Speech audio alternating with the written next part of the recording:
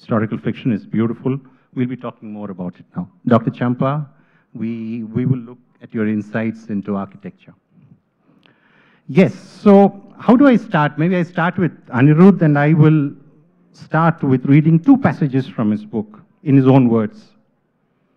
This book is a story about this time when the Deccan ruled India, an epic journey through 500 years of a history that has long been forgotten.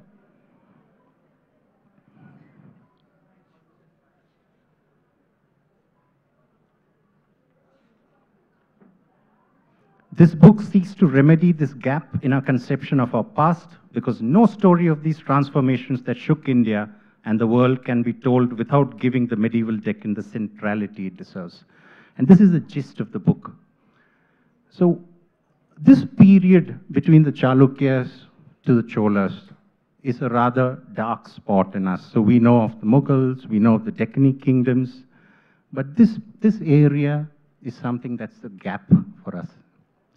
Why this? So two questions here. Why this gap? And why did you decide to kind of try to fill it? So thanks for that, Nidhin. I think the reason for the gap is, it's a little complicated. I don't think I can really sum it up in just a few sentences, but my sense at least is that just imagine India in the 1950s, right? Less than a century before 1950, the subcontinent was a totally different land.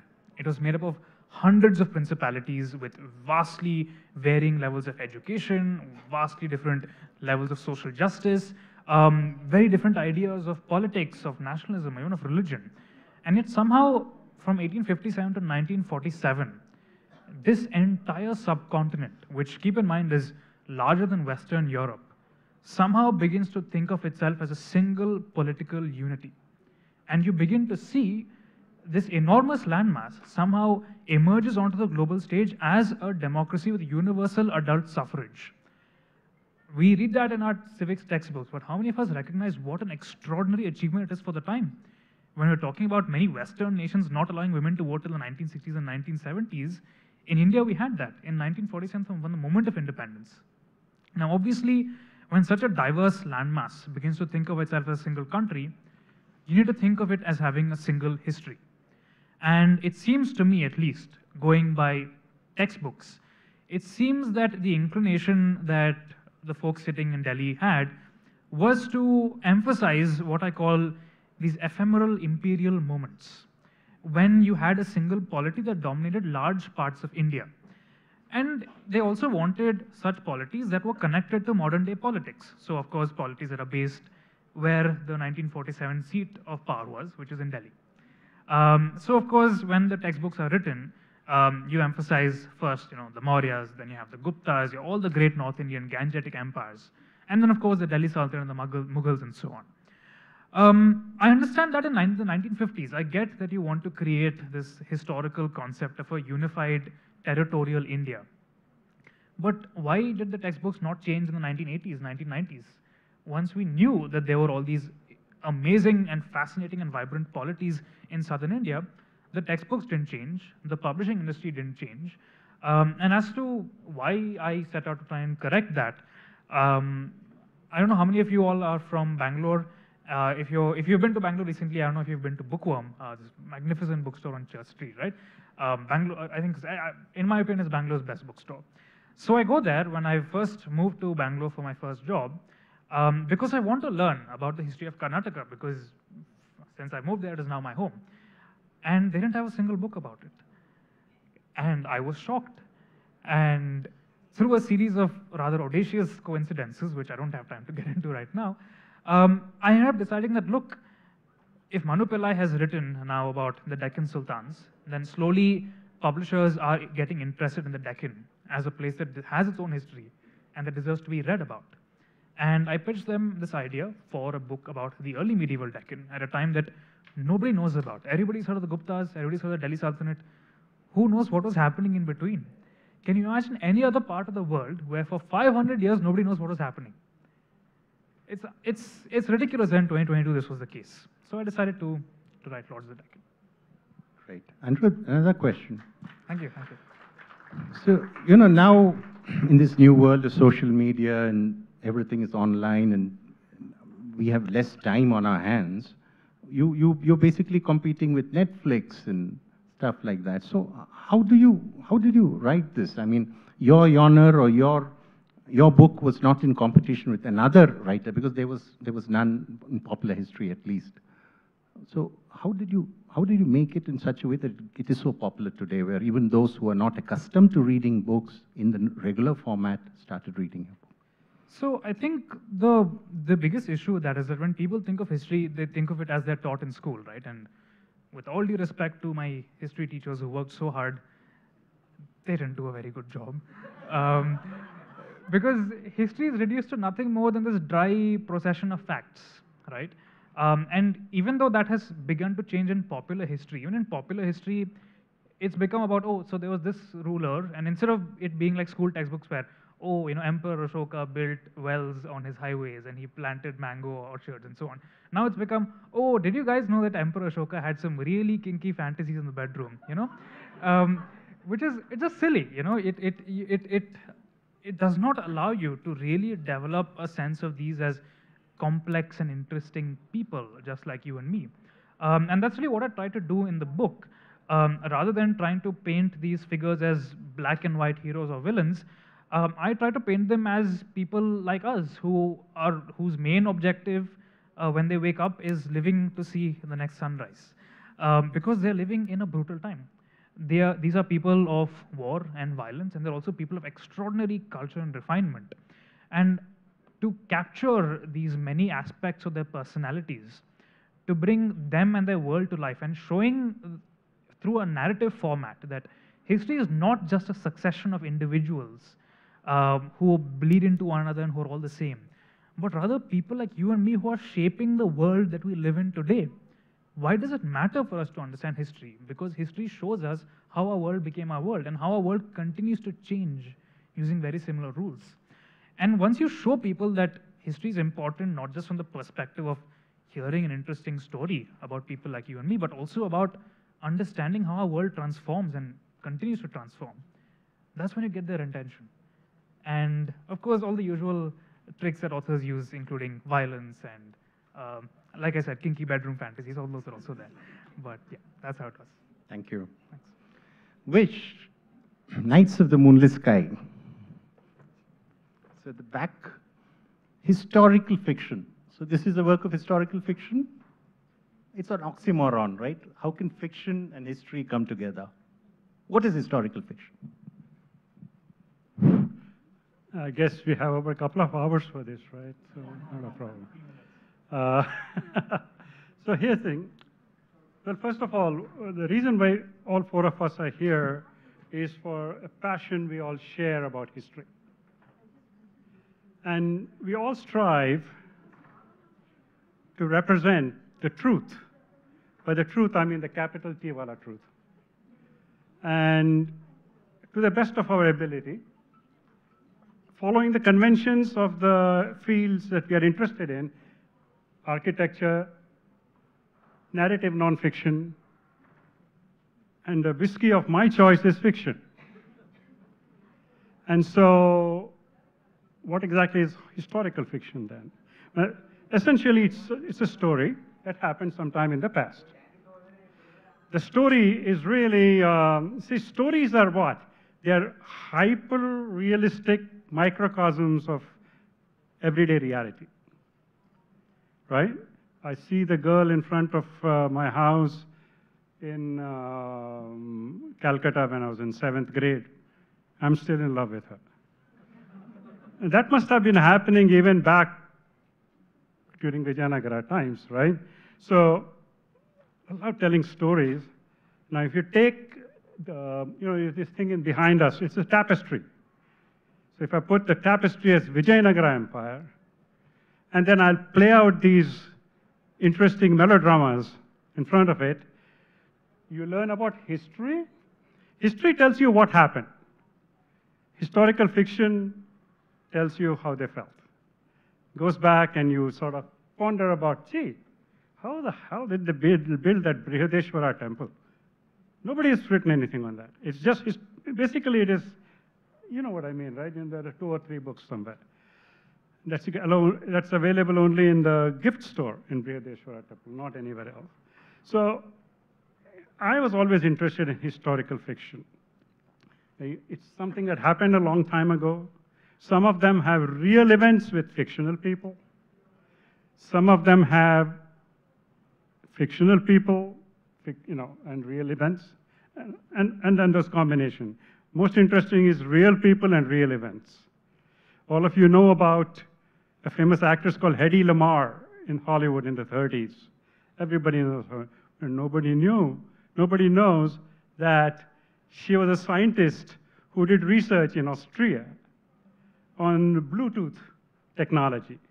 I mean, Wi-Fi technology, way back. Today's work is more or less derived from many of things. But then she went away and became a famous movie star. There's a great book on that, right? A Woman on Her Own or something like that. So historical fiction is my whiskey. I like to tell stories, and I like these, a famous historical fiction include Tale of Two Cities and, that whole thing. Anybody here probably has heard of all of those and read them. So I liked opening lines and last lines of books. Every time I read a book, I write the first line, any book, and I write the last line. And I realized that most of these, my favorite first lines and last lines, are from historical fiction. It was the best of times or the worst of times. It's a far, far better thing I do than I've ever done before. Right? Tomorrow is another day. And so on. So I sat back and said, yaar, humko ek likhna hai aisa hai. So I started, researching history. By the way, when I came to Mysore, I had zero idea about what Vijayanagara Empire is. I went to the palace here. I was a newcomer, never been here, 10 years ago. And then I go to the palace, and the guide, of course, showed all the things. I said, hey, look at these corridors, right? There's got to be a story in which a princess is running down the corridor with a thing flying. So he says, no, people are very decent here. No problem. This was one interesting story. So I started peeling this onion. I said, what is this Wadiyar family? She's not here, no?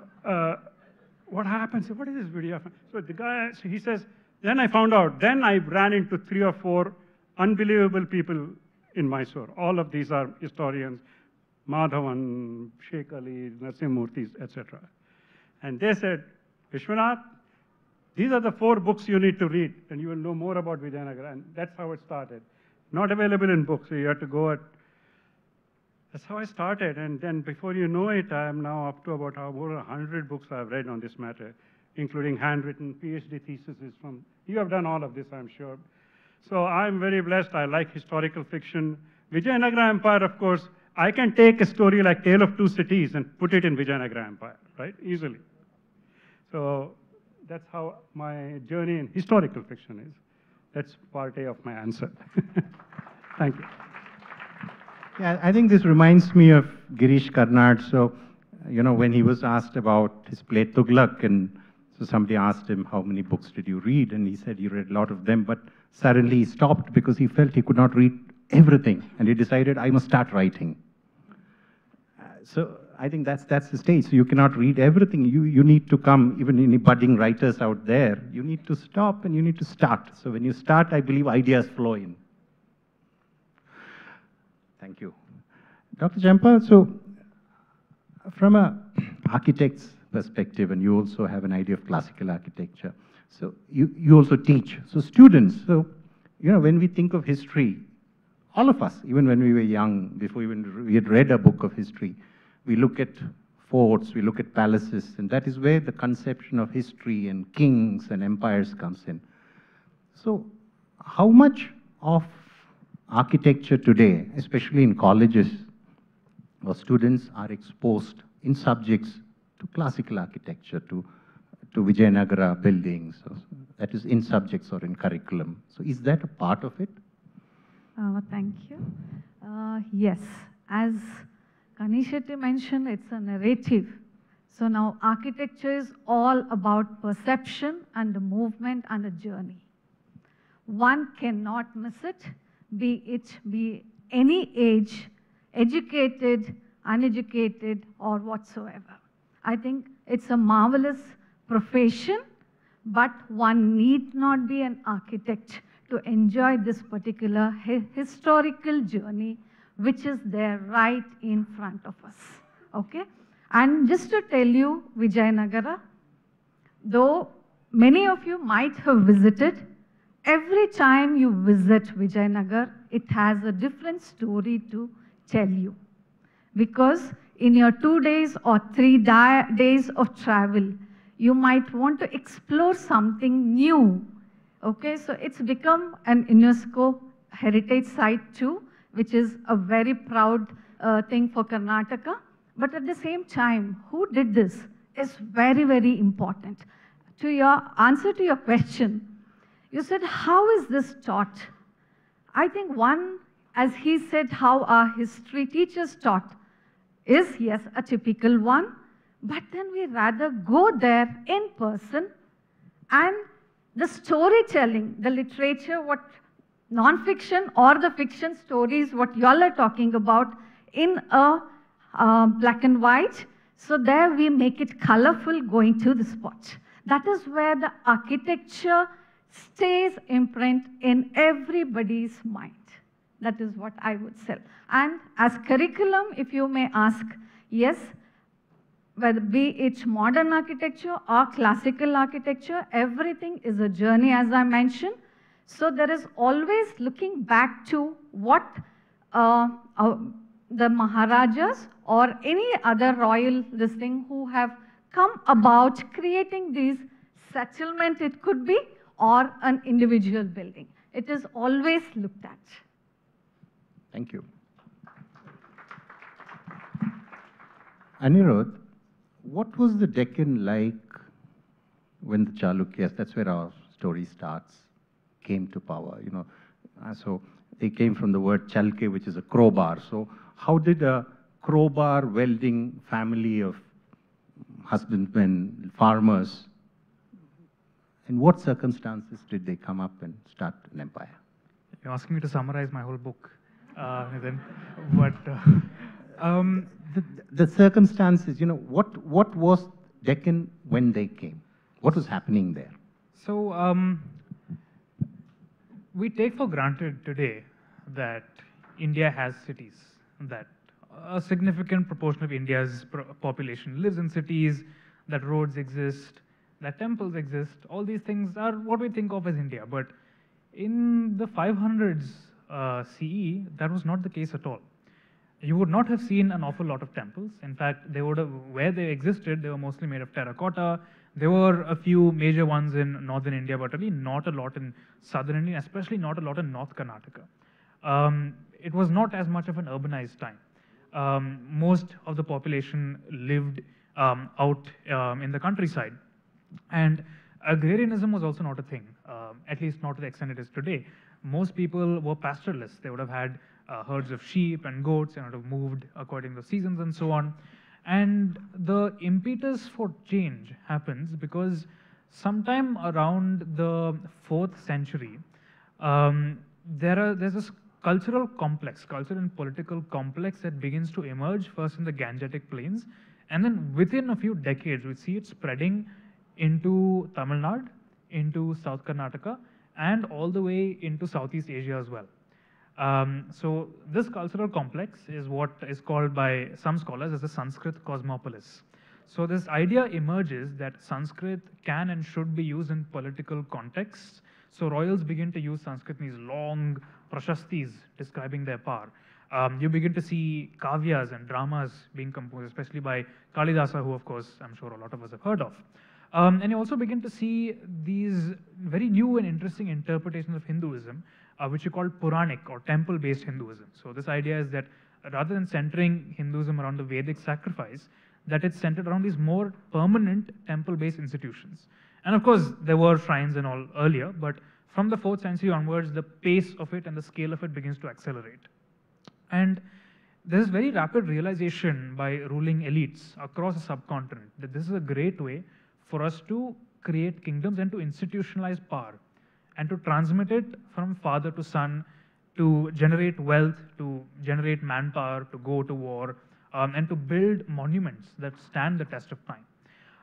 And it's from those early beginnings that we see this huge stretch of land, not just in the Deccan, but all the way into Tamil Nadu. And as I said, stretching into Southeast Asia, you begin to see temples emerging.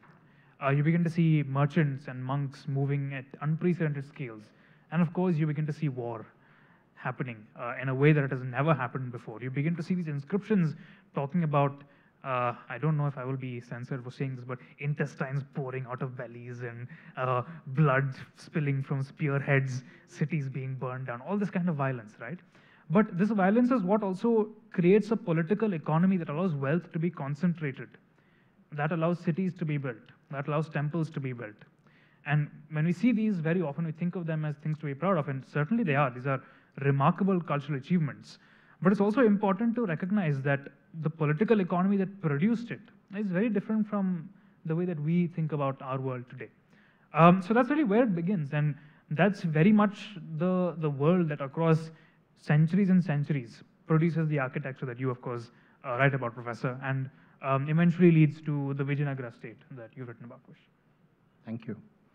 Now that you mentioned wars, so, after reading this, something that really struck my mind, so especially in these days when history is being examined again, rewritten, erased, all over the world, also here, we often have this feeling that it was only after the coming of the Turks and after the 11th century where we had violent wars and pillages and vandalism and mass murders that happened during wars.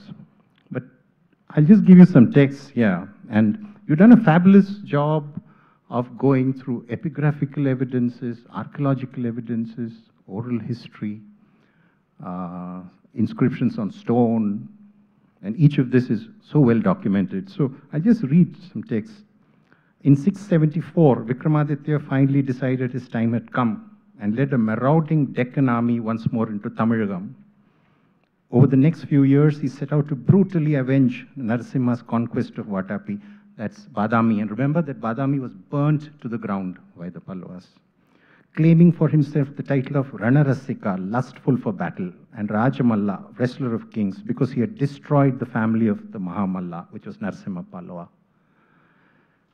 There's another thing. So there are several of these things. And there's another thing of, when they defeat the I do not know if people are aware that the Chalukyas had the prestige of defeating the first Arab incursion into India. So the first Arab incursion of India happened in Sindh, we know. But there was this large gap of over 300 years from when the Ghaznavids came in through Kabul. But in 737, this was the time when Charles Martel was hammering the Arabs at the gates of Sicily, and the Moroccans, the Moors, had gone into Spain. So this was the time of the great expansion of Islam, which happened in a period of about 50 years. This time, there are Tajiks, that is again Islamic tribes of Central Asia. For the first time, they crossed over and came down into the Deccan, and they were beaten by the Chalukyas. So essentially 300 years of what would have been Islamic history was postponed there. And this is a very good description of that. Pulakeshi Raja praises the Tajikas as those who had not previously been vanquished even by numerous eminent chiefs among hosts of kings. Says they were great warriors and had their sharp swords reddened by the blood flowing from the torn loins and trunks of hostile elephants. And describes a great cloud of dust rising towards the skies as the Arab horses galloped. But after hours of brutal slaughter, the legendary Deccani infantry finally bested their enemies, their armor reddened by the streams of blood, gushing from intestines, spilling out of bellies impaled by spearheads.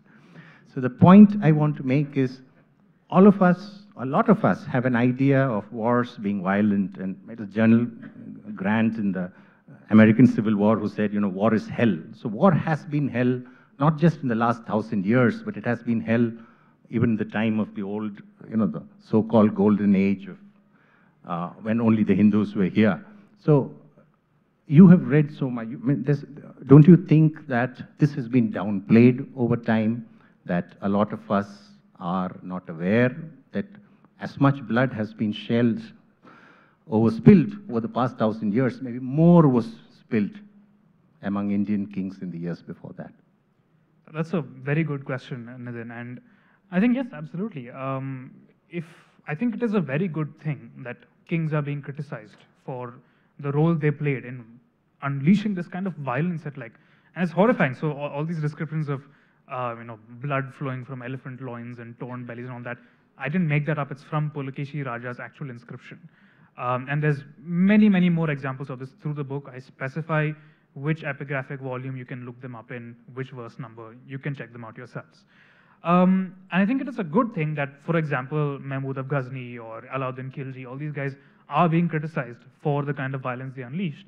But why do we assume that that was something that was limited only to a particular kind of king or to a particular kind of religion? It is the nature of political power to be violent. And if you studied sociology, will know the famous Weberian definition of the state is that it's an entity that monopolizes the use of physical force in any given territory. Why do we think that any state at any point of time did not do the exact same thing? And if anything, medieval states didn't have the ability like modern states to monopolize violence. So everybody and their grandma could be violent. And that's exactly what we see in the inscriptions. You will see all these petty, and there's not just kings, but also these petty queens, who come from these royal families and rule over like a half dozen villages. And they are described as a Bhairavi in battle whose feet has been reddened by the blood of hostile kings and that kind of thing. So it's a time of profound violence. And again, it is not limited to or driven by religion. Everybody uses religion to justify the violence. So you will see these kings saying that, oh yeah, I churned all these kings in the mortar of my prowess, and I established dharma on the earth. And you read that, and it's, to me at least, it's quite disturbing. It almost makes my skin crawl that you claim that this kind of violence and this kind of murder is what establishes order on the earth. And that kind of hypocrisy is universal to political power. You will see it in Egypt, where the pharaohs, after slaughtering brutally enemy armies, will be like, oh yes, I have established order on the earth. You see it happening in Mesopotamia and the earliest states. You will see these murals of Assyrian kings, beheading their enemies, killing lions with their bare hands and being like, oh yes, I've established order on the earth. And all the way up to the present day, through independence and after, every political party, after unleashing the cops on any peaceful protest, will be like, yes, we have restored law and order. So that is the nature of political power. Thank you. Vish, this is for you. Historical fiction. So how is it different from WhatsApp history? How is it different from WhatsApp history? I mean, there is history there, and it's fiction. A lot of us know it's fiction. So how is any book? I do not point to your book alone. How is that genre different from that? Well, what's up? Let me put it this way. Tale of Two Cities is not just about history. I mean, you don't learn about the French Revolution by just reading Tale of Two Cities. Right? You look at it, then there's a story of redemption, of self-sacrifice, and stuff right? Each genre has its convention. I can write Tale of Two Cities as a horror story and do it slightly differently. So in this way, there's a lot of thought that goes in, that after you're done reading the book, the reader must sit back and think about what the hell happened here, right? As a writer, this is just from a reader's point of view, from a writer's point of view. Let me tell you, you talk about, history, like narrative, non-fiction history. You collect facts and then you write it in a nice way, and you write brilliantly. Okay, so I, as a fiction writer, I go start looking for. I do research, by the way, on what did she eat that morning, right? Vijayanagara, you're in the middle of somewhere, and so I ask people, give you an example. You talk about violence, right? And we know Bollywood has figured this out, that sex and violence are number one and number two things that make the world tick, right? So in my book, there's a character, and she's, in one of the drafts, she's going to have, she gets the, no kids here, right? So she gets the hots for her husband's bodyguard. So my question was, and she wants to have an affair with him. So this is the plot line, right? I mean, remember, I watch Hindi movies, so I got a lot of plot lines here. So I'm sitting here and going, how would she go about doing this? Because it is not like she can call an auto and go there, meet him in Chalowamba Park. So I started researching. Trust me, nobody's done a PhD on this matter. So I went to a very eminent historian, and it just so happened to be a woman, and who had done a lot of work, and she understands Vijayanagara inside out. So I asked her, so she was very nice, and I was a nice guy, I wore a nice shirt. And then I went there, and I sit there and say, I got this situation, tell me what, how would I do? Yenappa hedu. I said, this is a woman, a Brahmin woman, and she is going to have, wants to have an affair with her husband's bodyguard, who happens to be Muslim, by the way. And this is 16th century, the year is 1542. How would she go about it? How will, this guy cannot enter their house or their plant. There are a lot of logistic issues, right? She looked at me like I was from Mars.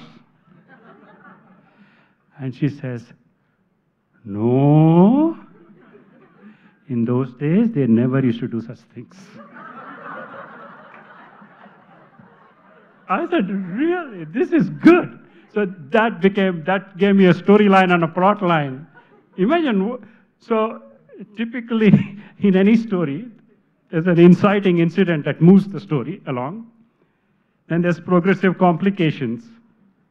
You know, saas jaag rahi hai, nanad jaag rahi hai, whatever be the case, right? And then there's a crisis question, should I take the risk and just do this or not? And then there's a resolution, man kehta hai ki nahi karna hai, pyar kiya to darna kya? And then there is a climax in which either she's caught or she's not caught. So, talking about, your question, of course, is what are the problems of fiction writing and historical different from WhatsApp? In WhatsApp, all I have to do is good morning. And then that picks up the trend. By the way, I'm an admin for one of the groups, WhatsApp groups, and we don't allow politics and religion, and now allow to throw in sex and violence too. But that is, it's not easy. I just want to pick one thing about, you talked about the architecture part. I swear, if you're willing to work with me, I'll work with you on this. Somebody should write, there is a book called Pillars of the Earth. You've heard of it. It's by Ken Follett. It is brilliant, right? 30 years after it was written, it still sells 40,000 copies a month. I don't think I'm going to sell 40,000 of anything in my life. Okay? So now, why? That story is about the building of a cathedral. It's like getting an architecture lesson about building of cathedrals, right? And it talks about, there's history, and there's real people. Thomas Becket. Those of you who are old like me know, seen the movie Becket, right? Thomas, that famous scene. So the Thomas Becket is a character in that, and there's melodramas. So there's history, there's fiction, there's architecture. Why hasn't anybody written a single book about the building of Brihadeshwara temple? Or pick any temple, right? But I just picked up Brihadeshwara because when you go to that place, it knocks your socks off. When I first came here, I did the Indian-American thing, which is you take a taxi and 6 or 7 of your relatives, and everybody goes in 2 days, they will see Hampi, Chalukya, Baidamya, Halwa, whatever, right? All these things, and they'll come back.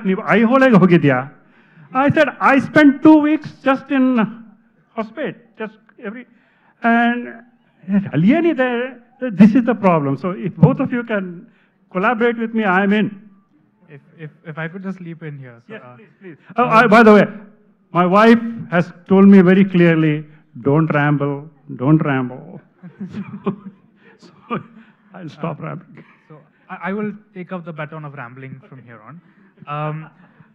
Thank you. That's a very interesting question. It's the question of why is there no historical fiction about this kind of thing? And I think part of it is because compared to European history, right, the research material is not there. It is very difficult to read a book about the Cholas that isn't just, oh, Rajaraja Cholan was so great, and then Rajendra Cholan was so great. And the historiography that is available to most people does not allow the capacity for writing of historical characters as interesting individuals, right? Because of our need to reduce them into these very bland, sanskari characters who did not have affairs, who did not run dramatically down corridors with their flying saris, right? Because we project this very restrictive Victorian morality onto Indian historical figures who lived, mind you, in a very, very different moral world, it's very difficult for people to imagine and write this kind of things. And if they do write it, I can imagine that there would be some furor from the powers that be. So that's part of the answer to your question. Dr. Champa? Yeah, just to continue what Vish asked. As I mentioned, I think architecture is literature and literature is architecture. That means you have things to be seen and understood. Now, if I just recollect, somebody did mention Aihole Pattitkal. We are very proud, again, Karnataka, I mean, Aihole Pattitkal, those who have been. It sort of talks about the entire architectural history, where the temple architecture, just to tell you all, both Dravidian style, which we have seen in South India, as well as the North Indian style, the Nagara style, both have been initiated or sort of started in Pattitkal and Aihole. Okay? So they both are standing next to each other and talking a different historical movement over there. And there have been many, many stories in terms of artists or the kings who really encouraged because of the power that they had it. Okay? And as they mention it in their literature, when they have the peaceful or the solid security entrusted on these royal kingdoms, that is when the kingdom prospers and they do give due diligence towards other kind of development.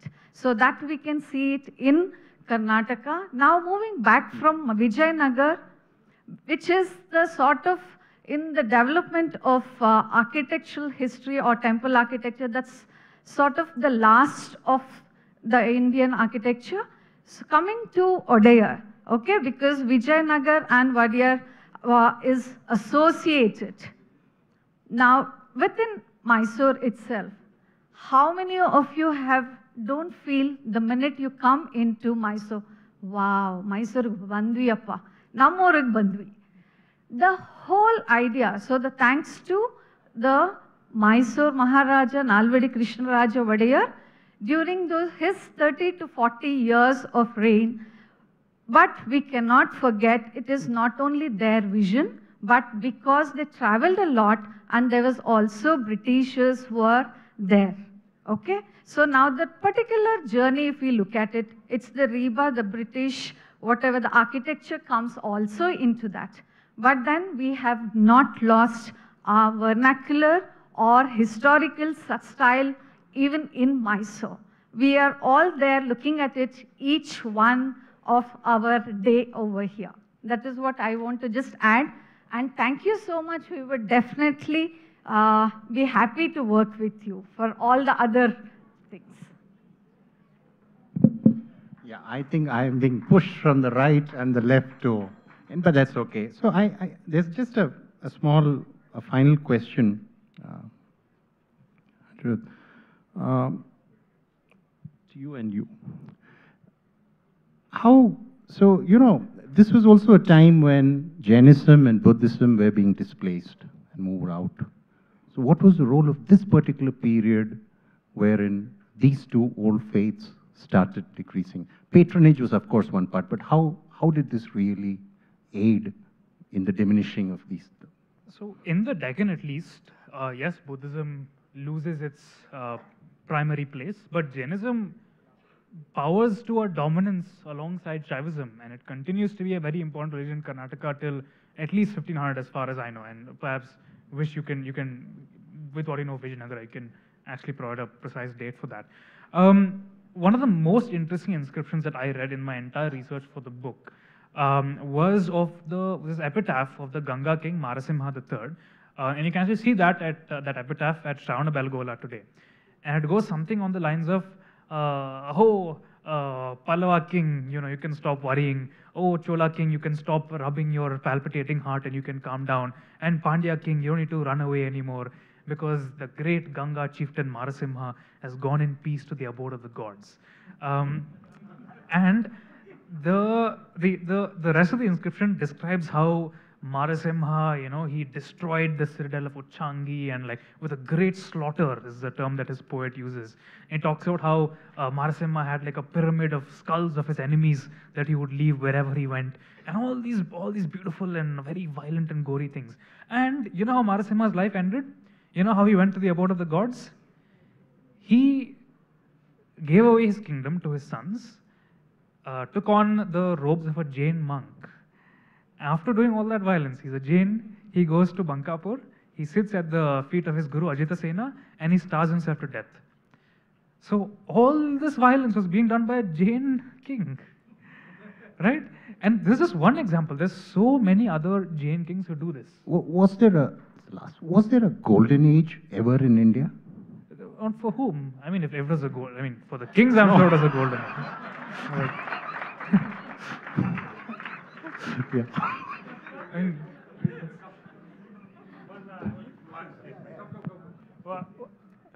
There were one last closing.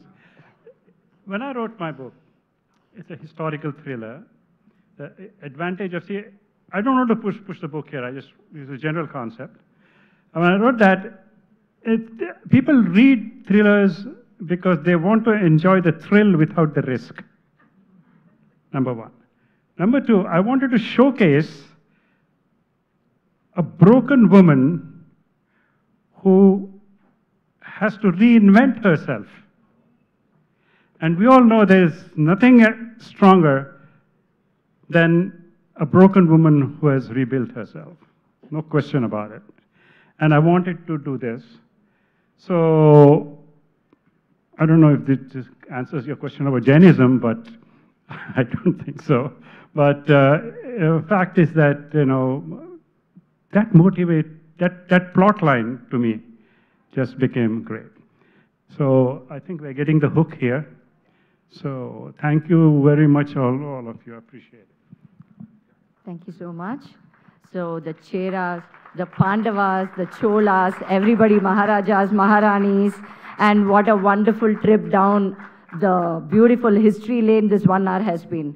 I'm sure you all will agree that this past hour has been absolutely scintillating. Thank you so much. And Dr. Vishwanath here, which as we all very fondly know, said all the panelists here did share a passion for history.